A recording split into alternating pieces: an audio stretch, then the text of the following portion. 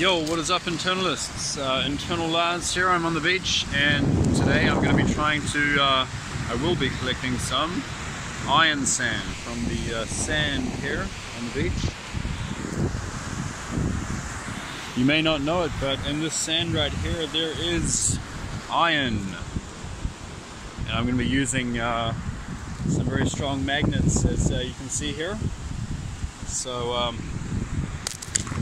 I've got some bags here. I'm going to put the magnets in the bag. The sand will flip in the iron will take the back, but I can easily take the bag off from behind. So put the magnet inside the bag, and I'm not getting magnets close to my phone.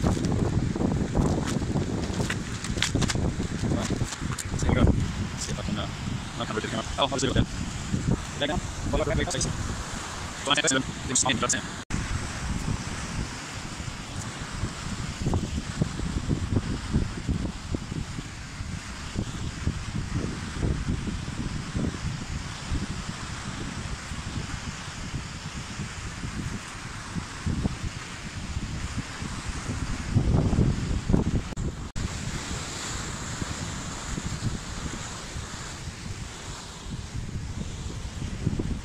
So there you go.